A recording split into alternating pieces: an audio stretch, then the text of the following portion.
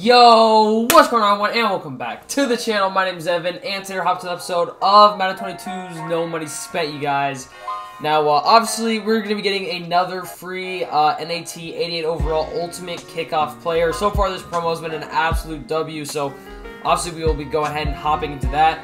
I also have a couple of my weekly league packs to open, so basically we just have a good chunk of packs to go ahead and get into. So with that, let's go ahead and open those babies up. Alrighty guys, so heading on down to my unopened packs. Now one thing is my my weekend league rewards are not as good as they usually are. I had like no time to play the game this weekend. I only played 13 games, but I went 10-3, so I low-key balled out in the games I did play. Like 10-3 is insane. I was on pace for like legend tier, so I don't know. I was definitely cooking, and we were having a heck of a weekend, but like I said, I just honestly had zero time to play the game, but it is what it is. So we don't have a ton of packs. I mean, it's honestly just one less pack than what we usually get, as we do get a couple goals there, so not too bad out of the Hail Mary pack. But onto the midfields. Now, if I'm being completely honest, you guys, I'm trying to petition for these quick sells to come back, because honestly, these packs, like, they're not good. Like, legitimately, they really aren't all that good. Surprisingly, that midfield pack was honestly pretty decent, as we're gonna open up this one with a power up LT. I'm sure that's gotta go for something. Dwayne Haskins, a couple silvers, and a Landon Dickerson to end it off, and then hopping into this red zone pack. But the main thing as to why I want quick sells is, especially because like once you get on later in the year, these packs are like not worth it at all. Because if you're pulling like these kind of cards, like they're just not worth it. Like if I don't get a freaking elite, see that's legit my point right there. Like I didn't get a single elite, and I played 13 games and I won 10 of them. I got 50K and a bunch of goals. Like that's just my overall thing as to where I'm like, we need these quick sell values back. But like I said, we do have another free 88 overall. Now, if you guys remember, my last pick was indeed Corey Linsley. I'll quickly go ahead and obviously scroll through all these. Now, it's honest. I know it might be a little bit of a shocker. I mean, not a shocker, but you guys might not understand it. It's another offensive lineman. I just got to go ahead and find him. It's Kevin Zeitler, right?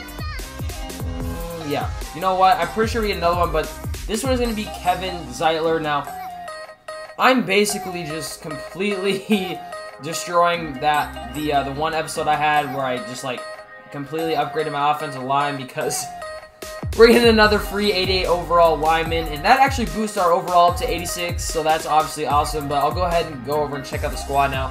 If you guys did not see the last episode when I got Corey Linsley, I guess the main reason that I'm getting linemen from these packs is because I don't really like the skill position players. Like I mean, I could take a guy like Stafford, but like I said, I'm giving Fields at least the rest of this season, so I don't feel like there's a point. I'll go ahead and remove Brandon Brooks, and then again, I'll go ahead and like sell Brandon Brooks and his power up. The same thing I did with Rodney Hudson when I got Corey Linsley. But the main thing is, like, there wasn't any impressive like wide receiver ones for me.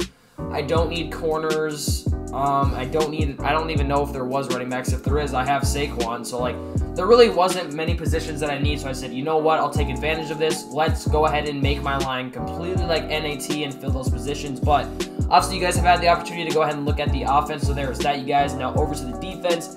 This is obviously what the defense is looking like. The biggest thing was we went ahead and got Jalen Ramsey, Aaron Donald the last episode. So yeah, you guys, that is the squad, and with that, we're gonna hop into some head-to-head seasons. As always, you guys, if you do enjoy my content, if you guys can go ahead down below and subscribe, it obviously mean a lot to me.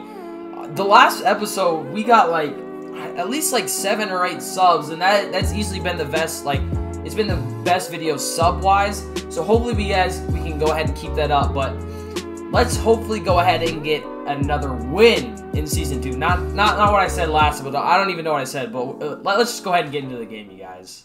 Hopping into the game, you guys. We are on the road in Pittsburgh. That is obviously our squad. My opponent's team. Alright, okay. It's definitely going to be a challenge. I'm honestly pumped up for this.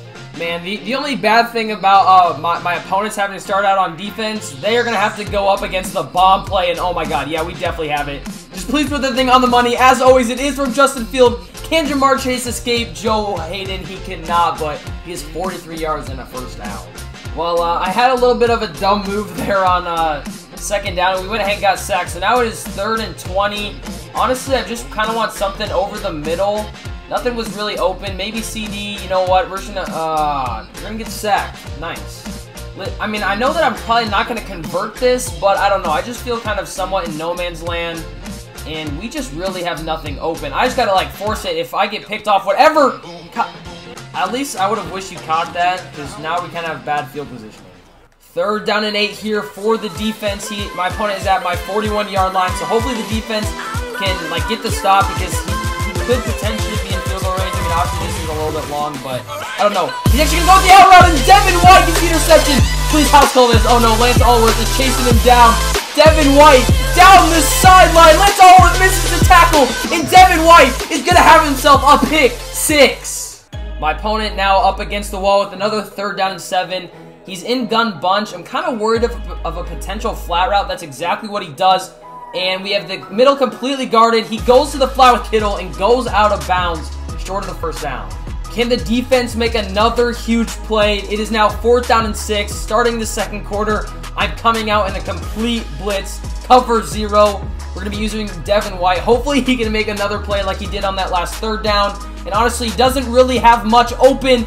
He's bagged. Someone get to the quarterback. And he broke away at the last second. And he got a touchdown out of that. Honestly, I definitely thought that I had him bagged up, but apparently not. He kind of got loose at the last second. We're gonna get it to CeeDee Lamb over the middle, and he's gonna pick up a 1st down. Just about to hit the 2-minute warning here, but I am gonna get a playoff. Wow, I definitely had that flat wide open, but you know what? I'll take CeeDee Lamb for a near first. 4th and inches. I know that this is a potentially debatable choice here, but Stephon Diggs, you cannot put this man against man coverage. Diggsy diving for the pylon and a touchdown.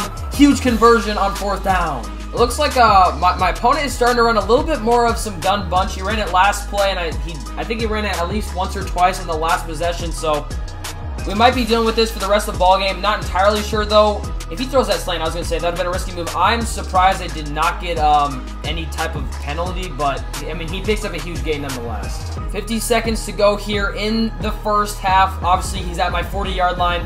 Probably nearly in field goal range. He's got 3 timeouts. Just hopefully the defense doesn't surrender a touchdown. He's probably actually going to throw that flat route. Yep. Called it. LT making moves, and he's down to the 20.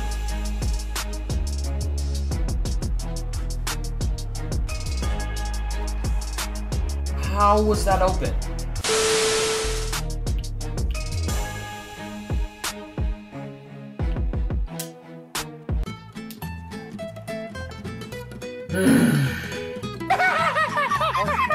Well, I mean, hey, what a freaking way to start the 2nd half off. He just hits me with an absolute bomb play. We have Saquon wide open out of the backfield. I wanted to spin, but I thought I had a step on him. But Saquon gets a huge gain.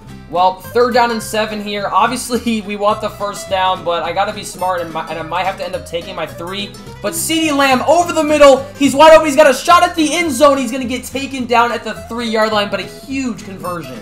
1st and goal from the 3-yard line. We are handing this rock off to Saquon Barkley. He's going to stretch his way in for a touchdown, and he's going to tie this ball game up. A few moments later.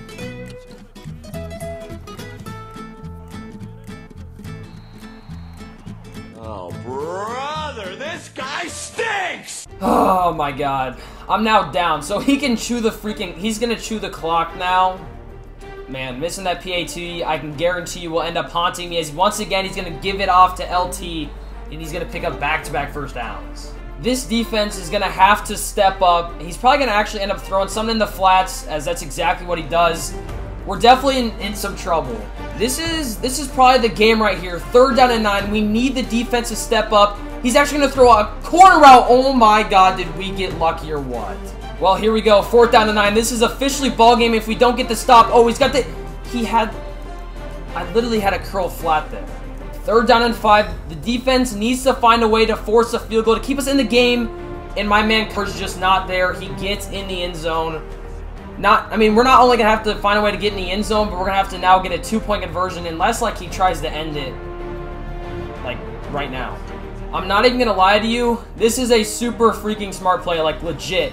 The defense needs to make a play. Someone, like, please get pressure. He's going to actually force it. Jalen Ramsey picks it off. This is huge if you can house call this. Jalen, I need you to get home. Jalen Ramsey, oh my God. This is huge. This is huge, Jalen. That is a absolutely clutch play. Down 5. Touchdown now wins the ball game. Honestly, I mean, we have to find a way to get in the end zone for sure, obviously, but I just don't want my opponent to have a lot of time as Kyle Pitts on that slant. He is open, and it's a huge first down. We still have the 1 timeout. We got just about a minute remaining. I might have to start working the sidelines here shortly, but as for now, I'm going to try and take stuff over the middle. Kyle Pitts once again open down the sideline. Huge gain down to the 32. Now, this is the part where I just cannot be stupid. Okay, we have Saquon over the middle. Please make a move on Sean Taylor. Saquon's gonna go ahead, pick up the first. I'm gonna use my final timeout here. The one thing that I do need to be aware of is I cannot score this like extremely fast. Okay, do not be dumb here. We're just gonna throw it away. Oh my god. Oh, that's bad. I literally said don't be dumb, and then I throw intentional grounding. I was trying to get the ball out, and it ended up costing a big time. You know what? We have lots of room to run. Oh my god. Oh, why did I do that? Well, I should have just went hurry up. Okay, here we go. Well, my freaking idiotic mistake of spiking it. It's putting us in a bad position here. 22 seconds remaining. We have to get a first down to extend this ball game. Stephon Diggs and Fields threw an absolutely awful pass. And we're going to lose the ball game. Honestly, the intentional grounding is probably what cost me the game. I mean, obviously, just the spiking it on 3rd down was also stupid, but the intentional grounding set me back big time. But it is what it is. It was a tough, close ball game. But hey, it was a good game. It was like honestly one of the probably the best game we've probably had on this series to this point. It was like down to the wire. Unfortunately, we could not pull it out, but 2-2 on the season. We're gonna have to start picking it up just a tad if we want to go ahead and make it back to the playoffs.